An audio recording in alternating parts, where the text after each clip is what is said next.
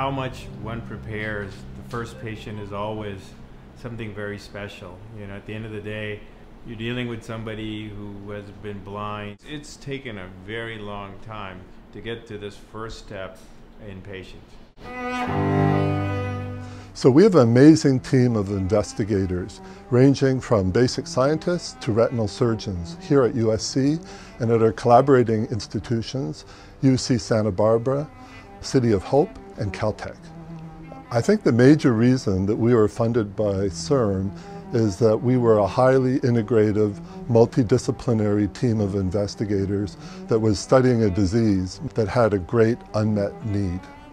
Our contribution at UC Santa Barbara was to make the cell that you need from a stem cell. This has been talked about for months, years now, and it took all this great diligence on the part of guys like these two guys to build a program, to do the science. This is their first step. This is the first step for all patients who will presumably one day have an implant like this and who will hopefully recover some vision or preserve vision that they have. During this procedure, since it's the first of its kind in the world, it's always an anxious time no matter how much you've prepared. I think in this particular surgery, one has to be very diligent about separating the retina so we can get that pocket, so we can put that sheet of cells underneath, and that's really the critical part of this procedure.